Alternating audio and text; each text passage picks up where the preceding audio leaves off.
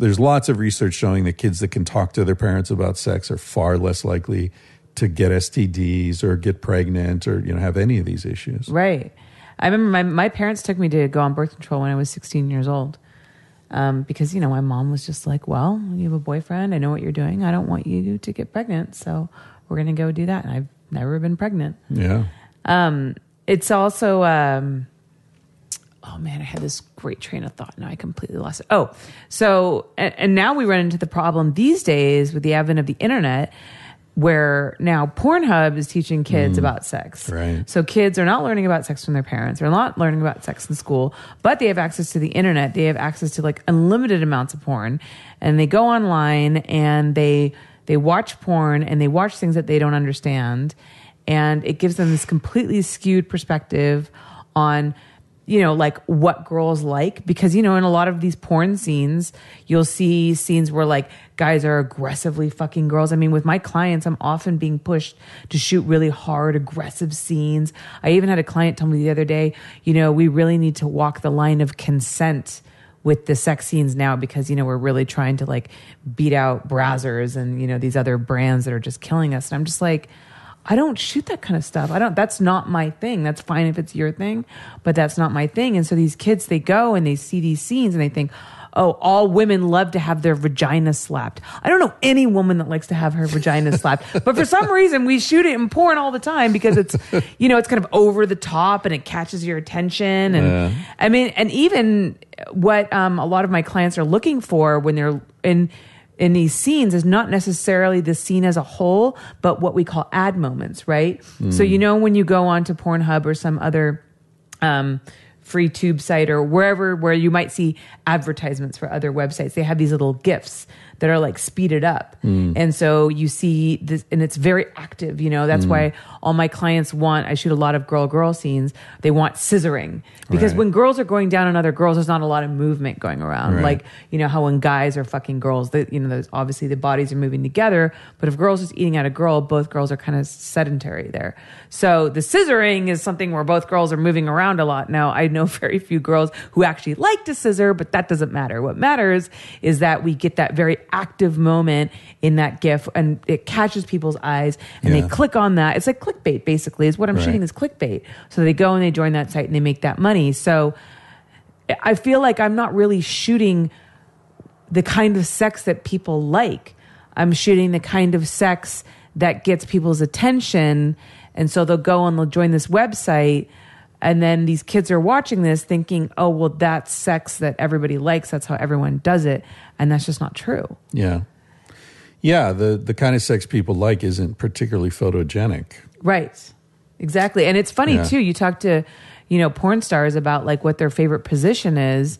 And almost all of them will be like missionary, because like they'll say that they love to do missionary in softcore, right? Because in softcore, we can't show the penetration, because in sex, in porn, we have to show the penetration because that's what people want to see. And so these people have to fuck like sideways, which is not natural at all. No one has sex like that. Yeah. So if we're shooting something where we need to shoot softcore and hide it for, broadcast channels, whatever, that's kind of when porn stars tend to enjoy the sex more and can actually reach orgasm because they're not trying to open up to camera and they actually like can engage in something that feels good as opposed to what looks good. Right. So it's really interesting. Yeah, and getting back to evolution, we're one of only 2 species in the world that have sex face to face. Yes, I remember you were saying that bonobos. With the bonobos, right. So we have this amazing capacity to be able to look into each other's eyes when we're having sex. And weren't you saying that bonobos, they do that? They have these very deep, intimate connections where they look each other in the eyes. Incredible. I mean, they kiss. Yeah. Like tongue kiss. They hold hands. They a female chimpanzee will not let another chimpanzee hold her baby, an infant, because lots of infanticide. Right. A bonobo mother will let other bonobos carry her baby without any problem. In and bonobos or years, chimps are the most closely related to us, correct? Right. In terms of the evolutionary line. They're very closely related to one another. The way I describe them is if I have twin brothers, that's the chimp and the bonobo. They're very, very closely related to each other, but after each other, I'm their next closest relative, Right. the human, right? But they're very different in their behavior. You have to be an expert to tell them apart by looking at them, but behaviorally, they're very different. In 60 or 70 years of observation in captivity and in the wild, no one has ever witnessed a bonobo killing another bonobo or raping another bonobo. Right. Whereas chimps kill each other all the time. And there's lots of infanticide. There's what we call warfare between groups of chimps. And bonobos are, they look into each other's eyes. They kiss each other, hold hands, have sex in all different positions. They have a lot of same-sex interaction, especially female-female. They're fascinating and have far more in common with humans in terms of sexual behavior than any other animal. And they're the most peaceful. And they're very peaceful, yeah. Which is not to say they do have hierarchies, they do have tension, but Frans de Waal, the great Dutch primatologist who has studied them as much as anyone, said that chimpanzees use violence to get sex and bonobos use sex to avoid violence. Oh, so the same I thing want to be a bonobo. That promotes the same thing that would trigger violence among chimps.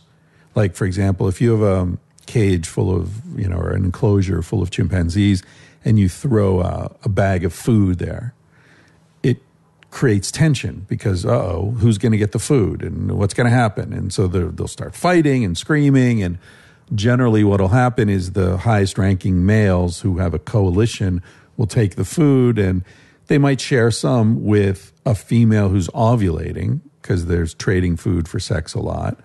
But generally, they'll just keep it for themselves. Whereas if you throw a bag of food into an enclosure of bonobos, they'll look at the food, they'll all have sex with each other, and then they'll share the food. Wait, seriously? Yeah.